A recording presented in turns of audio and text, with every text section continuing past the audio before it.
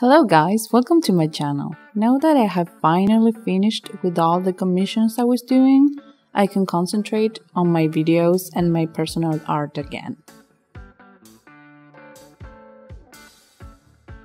I actually recorded this process a while back, but I had no time to edit the video until now, as you can see. This was a very intuitive and fun process because I put together several things I had learned recently into a single piece, and this was the result.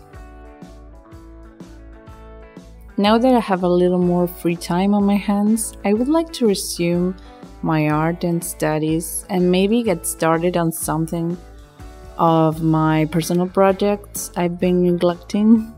For example, I would like to make more art-related videos and tutorials for you guys. Please tell me in the comments if there's any special topic you'd like me to talk about in future tutorials or in videos, and I'll try to address them.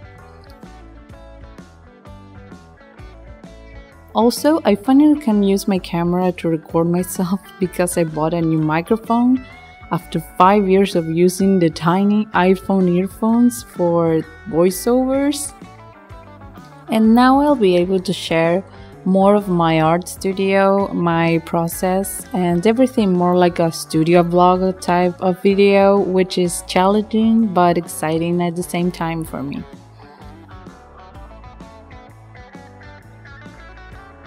About this piece in particular, I experimented a lot with the lasso tool, and that speeded up my process a bunch.